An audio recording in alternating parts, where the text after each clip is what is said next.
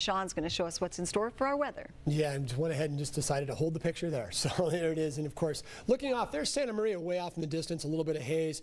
Really tells the story as we're sunsplashed for the most part, but a little bit of marine there is kind of lingering out there. And of course, with all that sun, still no real significant rain expected over the next several days. In fact, probably going to go the other way. And the reason being, weather alerts, not really for us. We're not going to worry about it, but well to our south. This would be Orange County and inland portions of Riverside County. They have a small, very low-end Santa Ana wind event expected, and of course that means that everybody starts to warm up. In the south, also wanted to point this out, big area of storminess. Now this is just offshore for the most part, although the Florida Panhandle is getting a little bit of a wallop right there.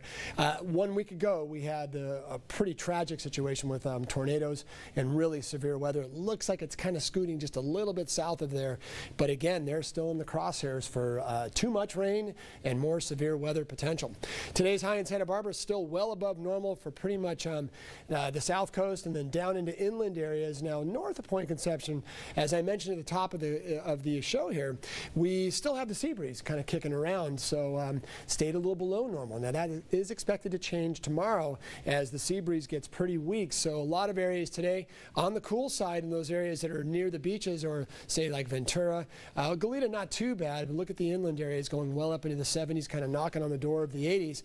But north and west of Point Conception, it was a little cool and brisk, which is very normal as we have that sea breeze. And then if you go inland, say San Luis Obispo, not that bad, but then Paso Robles all the way into the low 80s, we expect to see more widespread that in about 24 hours. So widespread 50s right now along those beaches. Gaviota, you're getting a little bit of an offshore flow right now out of the north. And even though that's close to a criteria for a wind advisory, it's not really widespread enough for the Weather Service to warrant that, although that could change if we do see maybe a little more of a wider north wind in this part of the world. So there's your marine layer potential along the central coast, a little bit down in Ventura County, but that will likely get sort of pushed out of the way as we get a stronger offshore flow with just a very weak ridge of high pressure right here. We stay very warm on the west coast. The rest of the country actually about average, if not slightly below. Watching the wind forecast, here it is tomorrow morning. We stop that Santa Ana right there, and that is in the morning. It'll linger through the morning hours, but it's very weak, and then we'll likely push out of the area pretty quick. Now watch the clouds, some maybe decent news here. Watch how clear it is. This is your offshore flow the next couple of days. And then as we head toward Tuesday, more fog, Wednesday, more fog, and then look right here at the bottom of the screen, very early Wednesday, potential for some drizzle across Southern California. Now, could that get up into our region?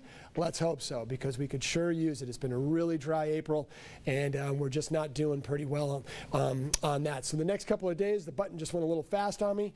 Expect some warming, plenty of sunshine, and very warm for tomorrow. Everybody should bump a little bit, but the sea breeze could sneak in some areas and keep you on the cool to mild side, but we'll go ahead and forecast a really nice day out there for just about everybody. But the computer likes to put areas like Morro Bay, Cambria, maybe Pismo closer to 70, maybe mid 60s. You go just a little bit inland and everyone's popping pretty much up there. Now look at Ventura and Oxnard. That's a good area to see. If we keep the sea breeze for the coastal area of Ventura, you might stay pretty noticeably cooler than just a few miles inland with that light offshore wind.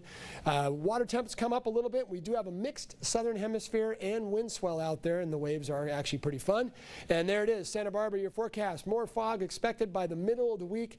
Could we see some drizzle? Let's hope so. That would be around Wednesday or Thursday. Thursday is actually Earth Day for everybody, so that's a good thing to kind of note. And drizzle maybe for Ventura County. We're going to go ahead and hope. We had a similar plan last week, and some did fall across Southern California. Tracy, as I send it back to you, at least we had a threat for it, and maybe we'll have a threat again, but the next couple of days are going to be very warm. And Earth Day got its start right off our coast. All right, thank you. Coming up, car shows are back, and this one is for a worthy cause. Plus, a sea lion tries to hit the road. That's still ahead on your local news channel, live at 6.